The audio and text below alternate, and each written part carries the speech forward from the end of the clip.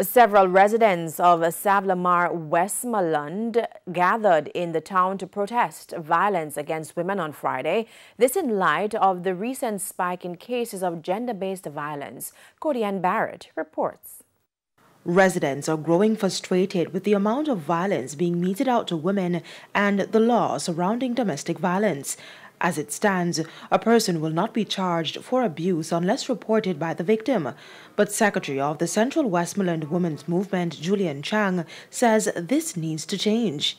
We're asking the Prime Minister to amend the Offences Act now. We're asking him, please, put it on the table in Parliament. Let us table it. Let us have a referendum. Let us speak back to this law. Because unless the person who has gotten the beating goes to the police station and makes a report, then there is nothing, absolutely nothing that the law can do. So we're saying sometimes the person that is beaten, they are depending on the beater. Despite the police halting the investigation into the assault allegations involving Westmoreland Central Member of Parliament George Wright, several residents are calling for his removal. And if those of high authority are doing it, they must go. They can't represent us.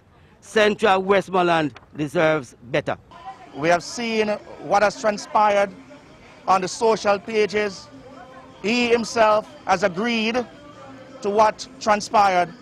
And so at this point in time, we are pretty much disturbed and disheartened by the fact that the government has not yet taken action in removing such person from the House of Representatives. But in the midst of it all, one man is asking who will stand up for men who are abused. We need to come together as men and start and talk out for ourselves. We can't just sit down in a house and get beaten by a woman and take it and all these things. Women go to woman, you and them in an argument. First thing they do, they call police for you. When police come, they tell police what you're doing. Them not tell police what them do. You understand me? So right now, we as men need to step out. Codian Barrett, TVJ News.